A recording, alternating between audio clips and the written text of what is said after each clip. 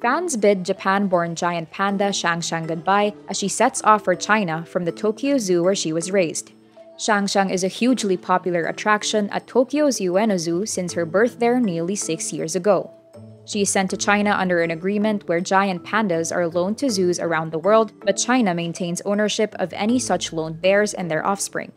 Some 60,000 people applied for 2,600 spots to see her for the last time on Sunday, February 19. Media chronicled her journey with public broadcaster NHK, even live-streaming footage of Xiang Xiang's cage at the airport. A crowd also gathered at Tokyo Narita's airport to see Xiang Xiang's plane carry her away.